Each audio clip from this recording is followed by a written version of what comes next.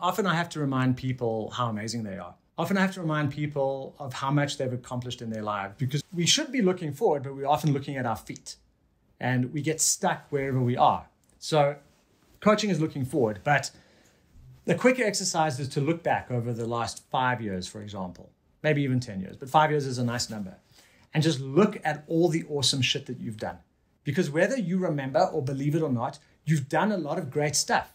You have wins. You've made a difference. You've changed people's lives, even if it was tiny. And remembering how awesome you are can be a foundation to supporting you to moving forward.